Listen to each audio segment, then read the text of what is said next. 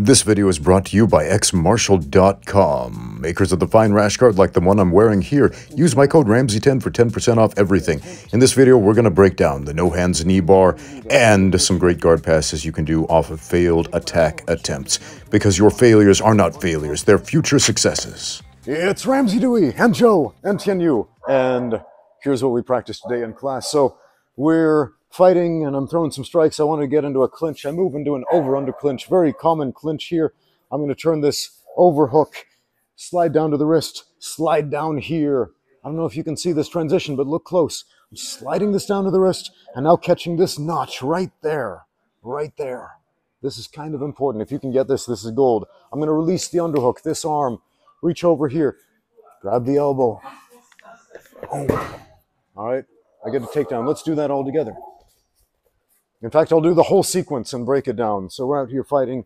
I pummel, I catch, I take down, hook this, hook that. I attempt a knee bar here. If he's blocking the knee bar, here, push, fight back. I'll take my elbow, jam it down here, block here. I've got a bunch of options. I'm in reverse side control here. I can move over into mount. I can strike, but let's go over a few other things. There, Joe. So we get our takedown. I want to get my hips above the knee as soon as I can. So I'm going to shoot in here, very close, very tight, get my head wedged in here. Probably squishing my microphone, but I'll do it anyway. If I'm going to test the knee bar, okay? So what's happening? I'm pushing my hips right here, right into the knee, trying to hyperextend the leg. I've got a grapevine with my leg under here to create a fulcrum, right? And I'm immobilizing the hips with my shoulders and my arms, right? So I can squeeze there, okay? Now, Joe, if he's smart, is going to start pushing and fighting back to avoid the knee bar. I'll take this elbow, punch it down to the mat, under his arm, right? While he's framing with his legs, I've got an easy guard pass there, okay? Now, if this arm is separated from the body, okay, because my elbow is under his armpit, I've got a nice setup for a Kimura there. And there are lots of ways to finish that. If you don't know the Kimura, go learn it. I'm not going to teach it to you here. That's amateur hour. Anyway, here, let's do this sequence a couple more times. So we get our takedown, get my hips above his knee, hug the hips, right? You fight back. So I wedge this elbow here. If it's an MMA fight, we can boom, start hitting him in the face, boom, and then drive this down here. Okay, now we've got a nice guard pass. And step over into mount if we need to, right? If he starts fighting back with this arm, here, fight back. Okay, now he's pushing here. Now we can start isolating this arm this way or this way, depending on how it goes. Sometimes, here, fight back. I'll give him a little space right here. Fight back, keep going. And this arm might start coming through. Okay, if the hand comes through, we got the nice setup for a Kimura right there.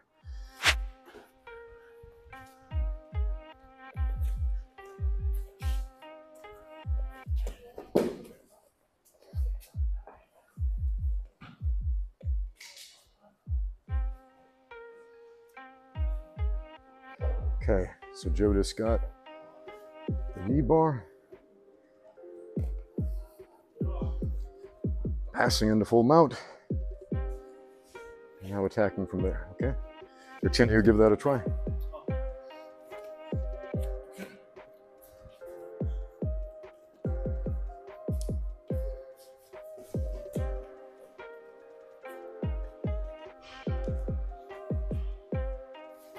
Knee bar. Guard pass. Got to set up for the Kimura there. Let's troubleshoot some positions, because when you run this live, these things are going to happen. Here, Joe, start passing the guard. So here, he's got the hips. If there's a little space here, like I can start pummeling, right? Now get your head super tight to the hip, right? If there's no space on the other hand, that's not possible. If I can start elevating my hips, right? Getting here. Now I can start working into a front headlock. I can take this leg, get a butterfly hook in there, get underhooks, start cranking, get sweeps and all that. If you give your opponent a little bit of space, he's got a lot of options. All right, one more thing. If Joe gets the takedown and he starts doing this, but this knee right here is not under his hips, I can turn this into a butterfly hook as well, and now I can start making this into an underhook. If you don't know what that's for, we can start, elevating in all kinds of nasty ways there, right? But there's a simple solution. So get your hips above my knee there. And now, look, there's no wiggle room. Now, can you finish the knee bar? Yep. And if I start making space by pushing and framing, can you pass the guard? Of course you can. Yeah. So if you're having trouble with any part of this sequence, it's space. It's an issue of like this much space. If there's enough space to wedge a hand inside, and I don't know how well you can see that, it's going to be really easy to shut this down. If there's no space, and it's a really easy thing to do, two things to remember here, Joe. Come on down here. One, get your hips above the knee. Okay, if I'm below the knee here, if his knee's bent and it's up here, Joe, fight back. He's going to have an easy time fighting back. Go ahead. He already has an underhook. What you can't hear here is my muffled voice because I give Joe space, so he's strangling me. My microphone is being crushed. Oh, man. Ramsey just taught me a crappy technique. Boo, I hate this guy. But let's change one little thing here, which is I'm going to get my hips above the knee. Okay? And I'm going to control these hips very tight. And I'm going to bring my head in here, okay?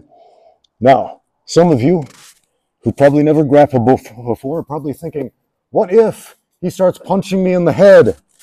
Well, if that's a problem, don't camp out in that position. Move to a better one. Also, you have to remember, the only spot that's really available on the head is the top right here, and that's a strong spot, not a weak one. So, we are going to sacrifice some wimpy little punches, potentially to the hard part of my head, for a superior position so I can properly end the fight. So we have the takedown. Joe's going to get his hips above the knee, control the hips, knee bar, okay? If Chinyu fights back, he's framing, he's pushing. We've got that guard pass, step over to mount, climb to high mount, and attack. All right, perfect. Switch.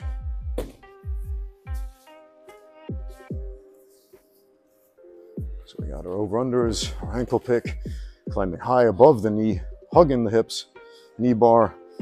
If Joe's framing, fighting back, we'll pass the guard, climb high into the mount, and attack. Perfect. Nice job, guys. So, give that a try. Remember to troubleshoot this stuff. If you learn something on the internet, troubleshoot it. Go to the gym, try it out. If it's not working, start asking questions. Why? Why? Take a video of yourself when you practice, just like we did right here, and we showed it to you so you can see why it's not working or why it is working, why this part doesn't work, why this part does work. That's how we get out there and train, guys. All right, thank you for helping. Thank you for watching. Now get out there and train.